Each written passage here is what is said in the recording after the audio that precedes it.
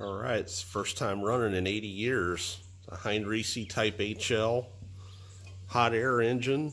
It's 10 centimeter bore, so about 4 inches. And as you can see, I'm just using a sterno can for the heat source, but it's just barely enough to keep it running on its own.